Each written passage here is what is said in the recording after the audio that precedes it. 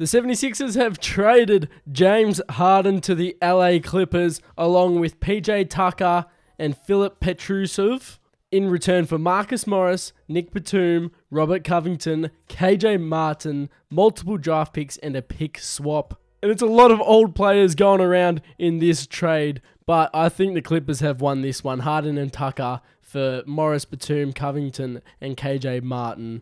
No Norman Powell or Terrence Mann, the two that I thought probably would have been in the trade. And Harden obviously hasn't played a single game this year with the Philadelphia 76ers, but finally got onto the 76ers bench. His first time there this season, and it will be his last time as well. Now joining up with Kawhi and Paul George and former Rockets teammate Russell Westbrook on the LA Clippers. He gets another chance at teaming up with some great players to get his first ring in his career. Obviously had a few good players in Houston with him. Chris Paul and Westbrook, as I just said. Went to the Nets with KD, Kyrie. Then to Philly with Embiid. Now to the Clippers with Kawhi and Paul George. Is this his best chance at getting a ring? Will he finally do it? Let me know in the comment section down below. Let me know your thoughts as well. I'm not sure how Harden, Kawhi and Paul George will work together. We'll obviously have to wait and see. I hope it works, but only time will tell, and I suppose you've got to try